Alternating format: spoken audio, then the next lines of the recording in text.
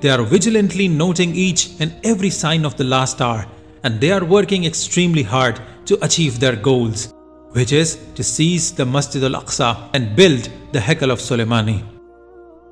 We know that while the Muslims are waiting for their savior, Imam Mehdi, the Jews are waiting for Dajjal, as the Jews will stand by Dajjal as his army and fight Muslims.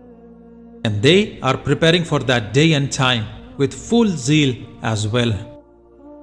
They are slowly taking over the holy places of the Muslims, such as the Masjid al-Aqsa, the Bayt al-Muqaddas, and the Haikal of Soleimani. The Jews pray in front of the huge western wall every day for the Dajjal to appear.